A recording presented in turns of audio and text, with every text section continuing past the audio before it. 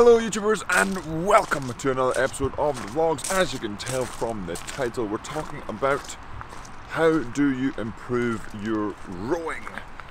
A lot of people struggle sometimes. I definitely do with improving my rowing, but we're going over a few tips and we're going to ask some of the people here at Leander Club how they might improve theirs. But if you stay till the end, you get the biggest tip, the most important tip for improving your rowing, but you might not like it. But now, first things first, as always, we have to get ready for our first session. The water looks absolutely fantastic, so let's get to it.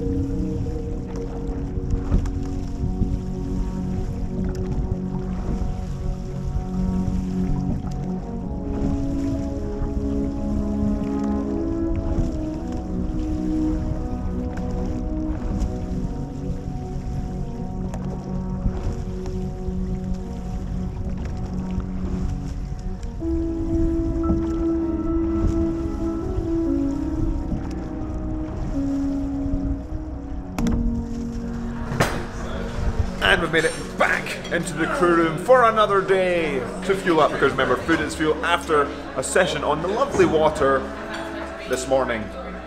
And then we're going to talk a little bit about improving your rowing. Oh yeah! And we've made it outside of the club post fueling up, because remember, food is fuel. We've got Yam and Maya here as well, playing around, and we're talking about tips on how to row better. Ed, what are you doing there? I'm just watching a video of the men's four from 2011. Alex Gregory is rowing like an absolute wizard. And why are you watching that, Ed? It's very timely, as the topic today is about how to improve your rowing. So why would you watch this footage? I would watch it because you want to get a good idea of like how people who are really good at rowing are rowing, get like a framework in your head of how they row, and then try and do that when you're underwater. Try and think about that as like a sort of structure to row yourself.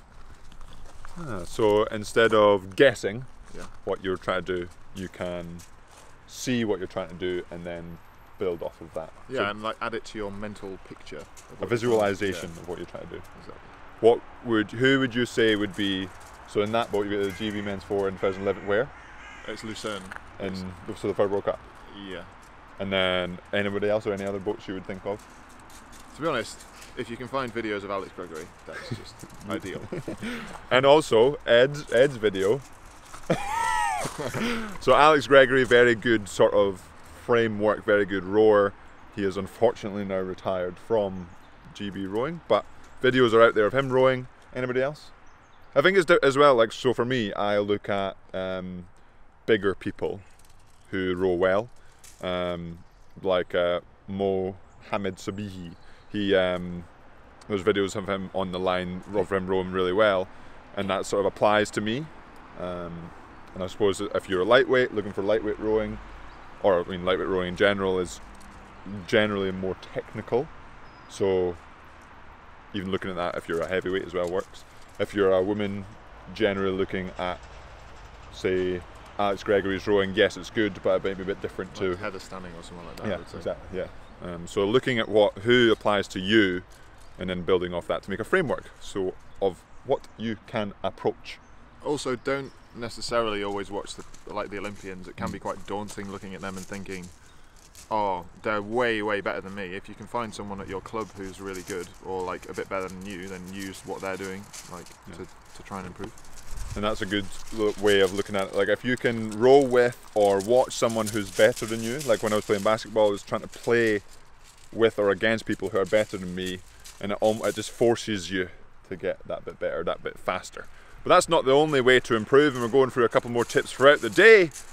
But first, we're going to keep letting Yam and Maya play. Oh yeah! And now it's time to start our next session with Robson on the erg. Robson, tips for improving your rowing. Oh god, I need to learn some. You should watch this vlog when it comes out. Yeah, watch this vlog. Tips for improving your rowing. Yes. Don't try too hard. Don't look to make it feel heavy. Look to make the boat go fast. Because too many people just think I'm trying really hard. I'm just going to pull as hard as I can, and we need to stop doing that. So there's times when pulling hard is good, Yeah. but when we're trying to improve your rowing, look for the boat speed, not the effort. Yeah. All right, now it's time to get in the air. Go you!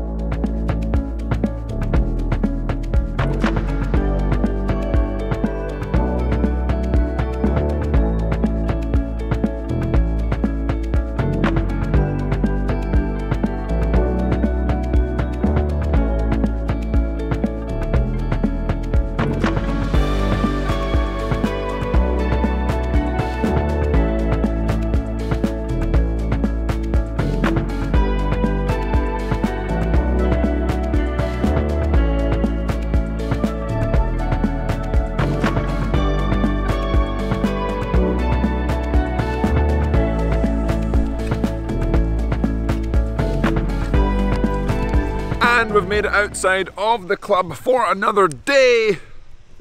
Been an interesting one today, so we're on the water and on the erg. This morning we switched boats, and I discussed a little bit yesterday about being a little bit rusty on the, or in the pair, especially in the bow of the pair. But today it was a little bit better. We switched boats, and I think that made a bigger difference than I realised. Just where there's quite a few pairs here at Leander Club, we're really lucky to have them. And I think some of them are just set up that bit differently, and just happens to be the one that I was in today was set up more to something that suited me. But we're talking about improving your rowing, so that's one thing. Making sure the equipment you're using is set up for you and to give you the best opportunity to row well. That's another thing, but that's a side note. 2 points here. One, just as we finished the erg today, I made sure that my level of perceived exertion was what I believe to be correct. So in the UT2 zones, and that is kind of what I want to talk about now, is when you are training, it is really easy to just give all of your intensity to every training session. And so what that can end up doing is a few different things. So if your training session is supposed to be a lower intensity session and you add intensity to it, then it means that you've got less intensity to add to the next session or the next day or whenever it is. And so therefore the quality of your sessions can decrease. So when you have easy sessions, make them easy. When you have hard sessions, make them hard. And what this will do, it will actually improve both sides of your fitness, and also mean that on those easy sessions you get a little bit of a break almost, but you're still working on what you're supposed to be working on, And then on the hard sessions, you get to see different numbers or better numbers that you might not have seen before. And you could probably, if you're doing it right, there'll be that progression, which then turns into, okay, I'm seeing these good numbers, I feel like I'm training well, I'm getting more motivated, which then pushes into rowing better as well. Because when you feel like you're doing well, when you feel like you're fit, when you're confident, it's that little bit easier to row that little bit better. And lastly, like I said at the start of the video, I said there's one point that... Yam, here, leave. Yam. There's one point that can really improve your rowing, and it's something that you might not necessarily like because it's not really a secret, it's not really the secret sauce that you might want to hear. It is listen to your coaches. They're there to help you. They can see what you're doing. They can see what you need to do to improve. They can give you different tips to help you improve.